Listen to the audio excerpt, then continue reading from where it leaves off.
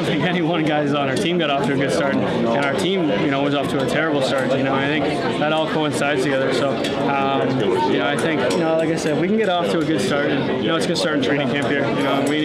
You need to be able to find your game and find it early.